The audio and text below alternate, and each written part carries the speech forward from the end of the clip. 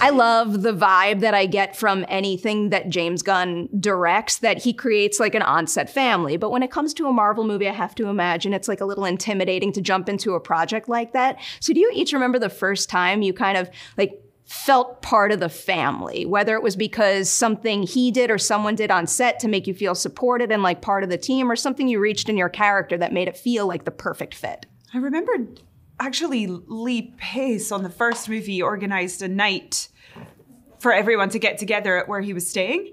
And that sort of made me feel part of things. But when we got there, it was Peter Jackson's house. Oh, really? So we were like, whoa. And then we got to watch a movie in his theater, and we watched After Hours, Scorsese movie. Oh, that's great. But that was nice because it felt like I had been invited and included, because my character was a little bit on the sidelines, but they were nice enough to extend an invite.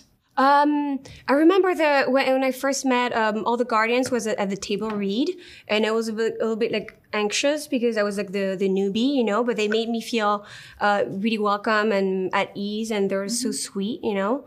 And then I remember hanging with you for the first time. We had drinks, and then we went to sing karaoke, or like, yes. Was it the same night? I don't know, but we had like a lot of fun together. Yeah, we sang a live band karaoke where you could like get a rock band, and we sang Nirvana. Solid We're like choice right there. yelling in the microphone. Yeah, we're like really going went for it. They introduced us as the girls from Guardians of the Galaxy. Yeah, but no one knew who I was, so it was so funny. and no one knew who I was because I'm blue.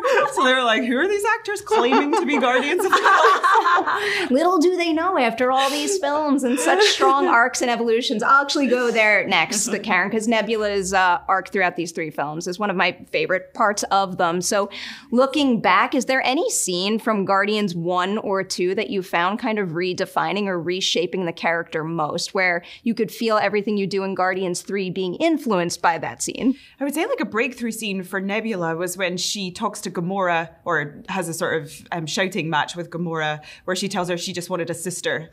And that kind of really encompassed the character for me and all of her torment, and how all of this anger was just because she wanted her family. And so that kind of evolved their relationship and evolved Gamora's understanding of where Nebula was coming from, which then allowed them to progress from there. Still to this day, one of my favorite scenes in this trilogy, and like just in the MCU in general. I think as someone who has a sister, and you know, we grew up butting heads a lot, something like that means a lot to see on screen. Cool. Pom, for you, one of my favorite new additions for Mantis is that she and Peter are really embracing the brother and sister idea. And everyone knows that now from the holiday special. So what's something about your approach to the character and the way she carries herself that changes now that she knows she has a brother who also wants to call her his sister? Oh, yeah. I mean, it was beautiful, you know. It was like a beautiful bond. And I don't know. For me, also, it just like brings me back to my personal story too. I had a brother, so you know, it was like beautiful to shoot these scenes, and it was really cathartic for some, you know, in some ways. I love the family elements of this. I also love how Nebula is kind of growing as a leader and emerging as a real force in the group. So when you're tackling that part of the character, a two-parter on this, what is something that you wanted her to have as a leader that set her apart from the other emerging leaders in the group? But then also, what is something that you wanted her to have as a leader that reflected the fact that, you know, she now understands that she's part of a family and a team and needs to respect what they all want? I mean, it's always been interesting to me that she would become this kind of caretaker leader role, because you know, she's been on a healing journey throughout all of these films. And I think like a massive part of healing is helping other people to heal at a certain point. Like you can use your expertise actually in this area that you've gone through and come out the other end and help other people to go on that journey. So I like that she would probably have that as a leader. I love that so much. Here's my new favorite question. It is overly sentimental. I don't care. It makes me happy. So in this industry, we love to give each other awards, and that's wonderful, but I feel like nobody here says good job to themselves nearly enough. So whether it's a scene in Guardians 3 or any other Marvel movie you've made, what's a scene you can look back on and say to yourself, damn, I am proud of what I did there? Oh my God.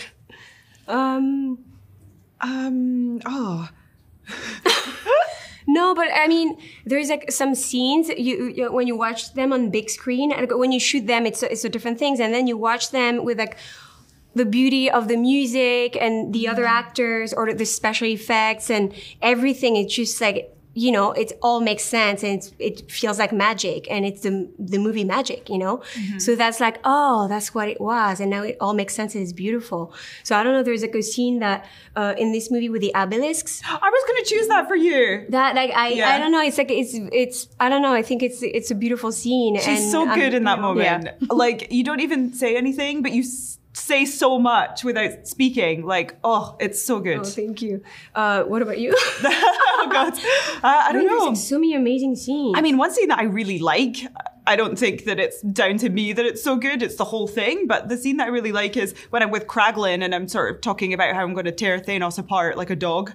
And then he like has the necklace line that's really funny. And I just always really like that moment. Oh, that was so funny. Yeah. Oh, I like both of those examples. I mean, you kind of cheated and gave everybody else some love here and not just yourself. Yeah, well, you don't want to sound like full narcissist. But in this movie, like the scene like with the car when you're trying to open the car, it's so funny. It's so good. Oh, the comedy in that is on point. On point. The perfect place to drop the MCU's first F-bomb because I feel like everybody understands that kind of frustration. Yeah, it's so funny that they would use it. It feels like a monumental thing and it is used in the most throwaway setting. Did it feel like a monumental thing on set where everyone was thinking about planting it there? No, I didn't notice that he said it until someone said, "Oh, that's the first F-bomb in MCU history," and I was like, "Really?" I didn't actually even hear it because I guess I'm Scottish and hear a lot of swearing all the time. The thing is, like, also, why is it a thing in the first place? I mean, we both come from Europe too, so for me, it's like I use this word all the time. Yeah.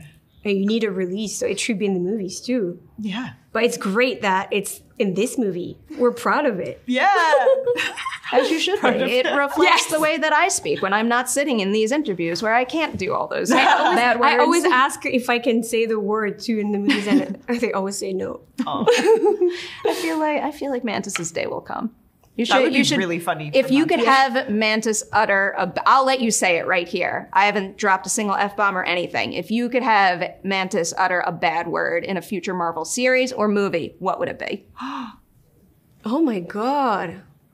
We tried a lot of different words on set, and then he chose, what was it, like the nut thing? It was so funny. What nut thing? Like something with like nuts. Zarg nuts. No, I would just say something in French. Okay. What would you say? Merde. Merde. What does that mean? It means shit. Shit? Okay. Okay. I'm going to try to say that in another interview now and not get in trouble because it's not in English. Before I have to leave you, I just love hearing people sing James's praises, and what he's done with this series is really something special. So can you name a time on set when, workshopping you did with James or a note he gave you had you, access something in your own character or reprocess in a scene that made all the difference? Well, I mean, he sort of famously gave me a note that unlocked the whole character for me, which I feel like I've maybe already talked about this. I don't know. So stop me if I have.